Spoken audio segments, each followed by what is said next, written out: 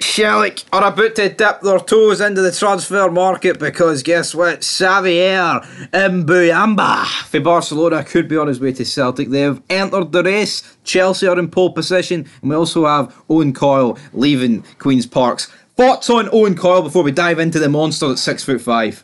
Oh, not the new monster, but in words of Gary Neville, Owen Coyle. It's a strange one because I mean he was doing so good. But you feel like just due to the fact that Queen's Park did fall apart and let slip promotion to top flight, something that they might never actually be, an opportunity they might never get again, and a position they might never be in again, I can almost see why he has resigned. Don't get me wrong, I think if Owen Coyle finished 4th at the start of the season, if you said finish 4th, I think people would be like, oh, that's a good spot for Queen's Park. That's a good position, considering there is quite a lot of decent teams in this league. However, it's the fact that they were ahead and playing really good stuff for a while, and they just looked like it was their league to throw away, and then they did throw it away. Like, we can sit here and we can turn around and say, well, Dundee put together a massive run to catch, but in reality they didn't. No, Dundee's form was not title-winning form. Dundee's form towards the end of the table was like maybe upper mid-table at best. I mean, Dundee's form, they were drawing so many games, and literally Queen's Park fell over the line to get 4th spot in the league. Had there been a couple more games left, Queen's Park would have probably finished 7th.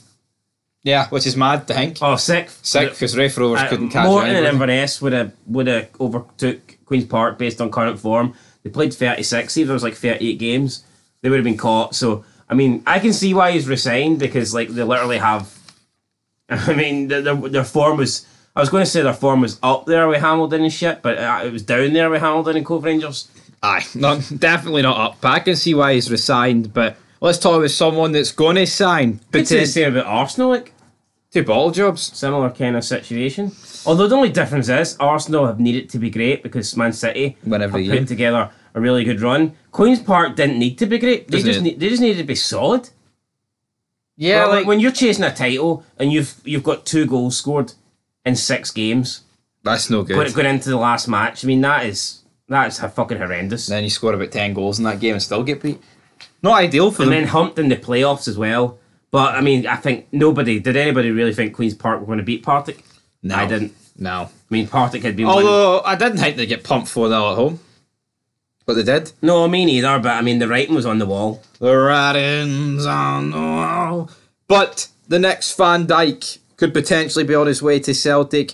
Big Xavier Mbuyamba could be on his way. It is a decade after Van Dijk joined Celtic, of course. They've joined Watford, Ajax and Chelsea in the hunt for this guy, who currently plays for Barca. But Barca gave the green light for this guy's sale. Well, you know what? Celtic's second team can win the league apparently, so I don't think they need this guy. Might not. Yeah, I look at Kobayashi and the rest of the defenders, man, and I think, who else have they got at centre-back? Welsh and Kobayashi. See, a lot of Celtic fans, let's just take everyone else's specs out the equation. The green tinted specs threw Kobayashi under the bus. Yeah, because I don't think we haven't really, I've not seen enough of Kobayashi to say if he's good or bad, right? But like, I mean, they're basically putting all the blame on him for that Old Firm defeat. I think Starfelt's been good this season, but he made a colossal mistake. Yeah, well, I thought he was actually alright against Rangers. No, he was, but he made a colossal mistake with McGregor. You know what I think was I thought was more worrying from a Celtic perspective, just how crap McGregor, Tati and O'Reilly were in the midfield. They offered absolutely nothing. Yeah. Were they on the beach? They will throw the likes of Kobayashi, Ralston and Bernabe under the bus. I feel like they just want to throw the fringe players rather than blame the starting midfielders or whatever, the key players. But look, this guy here, I mean, he plays for Barca, so he can't be that bad. No. He's dubbed the next Van Dijk, so again, he can't be that bad. But what? Talking about the next Old Firm, I think the first Old Firm of next season is going to tell a lot. Could this guy be a part of that? I mean, he could be, but there's a lot of fees being mentioned, but he's 21, he's 6'5", he's through the Barca Academy. The fact Chelsea are involved probably means that Celtic are going to be outpriced, because Chelsea could literally just bid 70 billion for this guy and it wouldn't change anything. And knowing Chelsea with their transfer record, I wouldn't even surprise you if they did that. I think they would. But in terms of his transfer value, it is around €8.5 million. Which, I mean, I don't see why Celtic couldn't get that done. I think that's a big risk. I think it's different. Celtic paying that money for Jota and Carter Vickers when they've had them at the club for a season and they know exactly what they're getting. It does seem a lot more of a risk for me when Celtic are signing a player who's young and we don't know what we're getting. Or they don't know what they're getting. No, you're right. Who the hell's we? We ain't Celtic fan news. Maybe, I don't know, maybe Celtic could get the guy on loan. With a, yeah, well, that's the rumours fee, right? Maybe he goes for cheaper, but what the about a loan to buy? What the Daily Record was saying was €8.5 million, which is like, what, 7 million, 6.5 million quid. But that's it, guys. This guy could be on his way. If I had to rate this transfer happening out of 10, I'm going to give it a 2. I think their name's just in there because he's been dubbed the next Van Dijk, and of course Van Dijk went to Celtic. Yeah, so. I mean, see when you see those kind of clubs in the running for a player that you want, you've got to be honest. It's unlikely that you get him. Yeah, absolutely. Now, there's one thing. Rangers were battling for Fearman, and it was it there against PSV. I mean, you feel like maybe that's a winnable, even though Rangers ended up losing that one.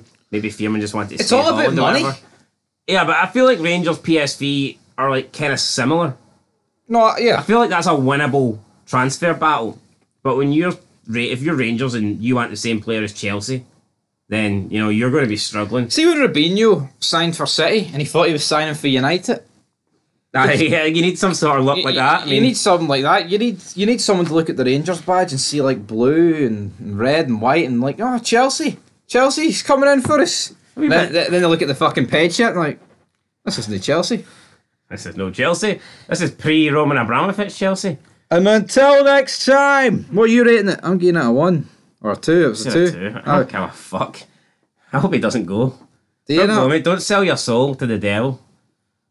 For whom the bell tolls.